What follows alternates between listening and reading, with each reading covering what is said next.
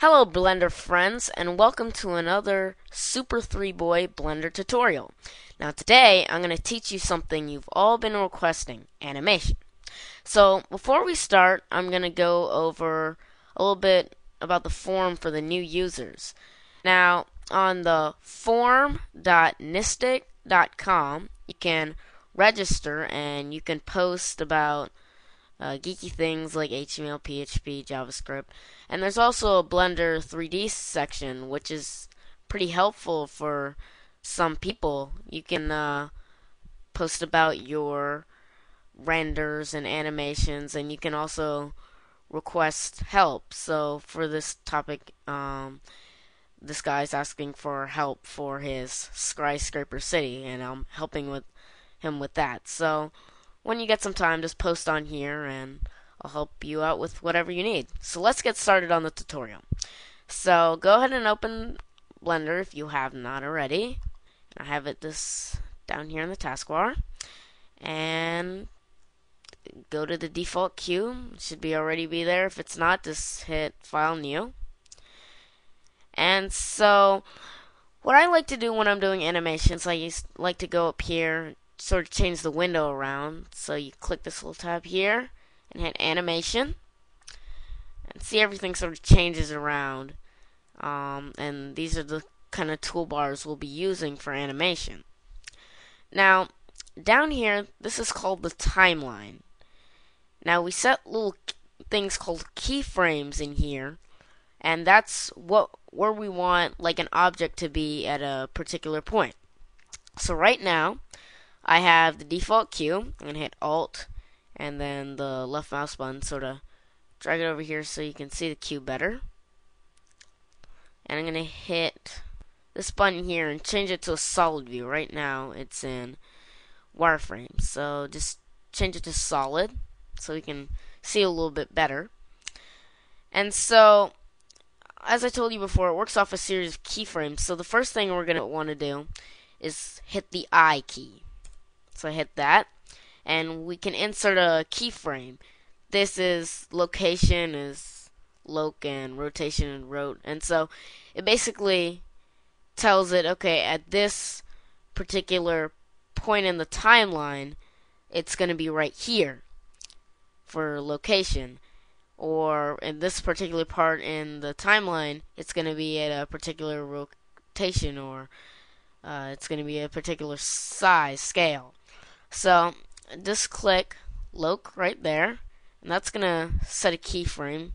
If you can see that a little bit, it changed yellowish, and we have some other options over here that change. So when the animation starts, it's saying, okay, at the first frame right here, the cube is going to be at that location.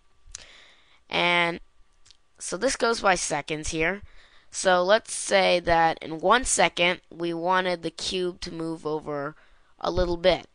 So I'm going to click right here on that line there, just above the 1, and click a little bit more over here until we get exactly on the 1. You can put it wherever you want on this timeline. I'm just going to put it at the 1 second mark.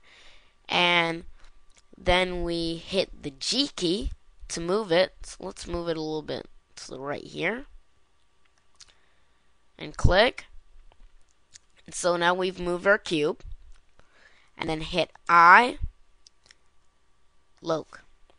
So in 1 second, the cube will go from here to here. And you can see as I drag this timeline, it changes. So now we have a basic animation laid out for us. So let's add another keyframe, go back to the 1. Let's go to 2 here.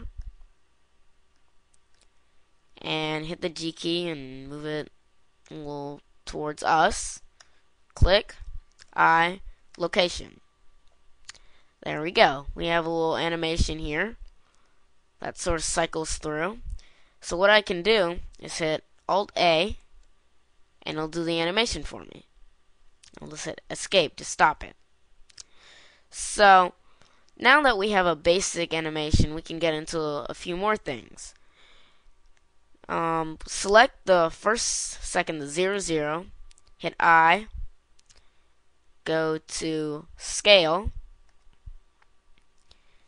and then so we're setting our default scale at the first point.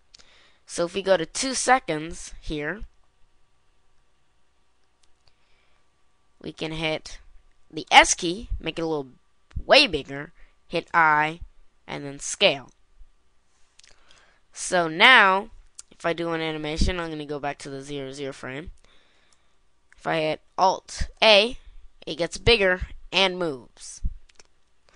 So, if you're working along with me, you've created your first animation, and I hope this helps anyone who's starting to get into animation. Now, I won't do this now because it will take a bit of time, but you can hit render animation, and it'll take a while, and it'll render each frame of the animation so you get a rendered textured view. And so you can take any of your objects and you can put them in this editor here, and you can do the timeline thing that I showed you, and you can move them around and do animations. So this is it for this tutorial because we're running out of time, but in the coming tutorials I'll teach you a little bit more about animation and what you can do with it. Thanks for watching.